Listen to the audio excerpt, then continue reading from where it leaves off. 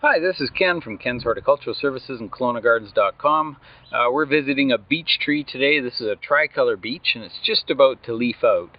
So lots of things that happen with beeches is they're prone to getting a lot of aphids, that sort of thing, woolly aphids especially. That's the favorite one for this particular tree.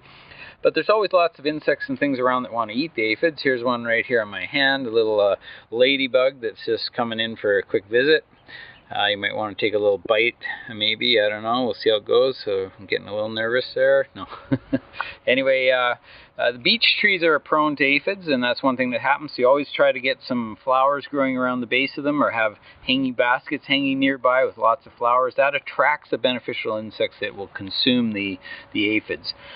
This time of year, we're just having a look here at the tree a little bit, and we can see that it's still pretty dormant. I'm just going to cut this little stub off here because it's just kind of was left ragged here. You can sort of see here that it was cut off.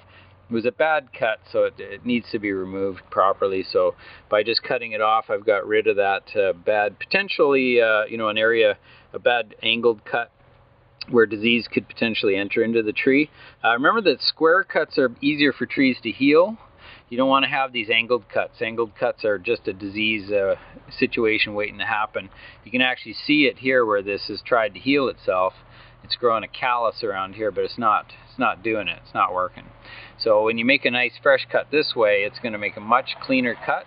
It's also going to give you just quicker healing. So, and of course trees don't really heal, they just grow over the spaces. So, but that's basically it for this beech here today. We got our ladybug still hanging in there. I think he's looking for a snack. He might be just taking a bite. Better get rid of him before he bites me. But that's it for today. Just snipping off a few branches here, and lots of ladybugs around. They're waiting to come in, waiting for the aphids. They want to see lots of aphids before they set up their situation where they'll start to lay eggs.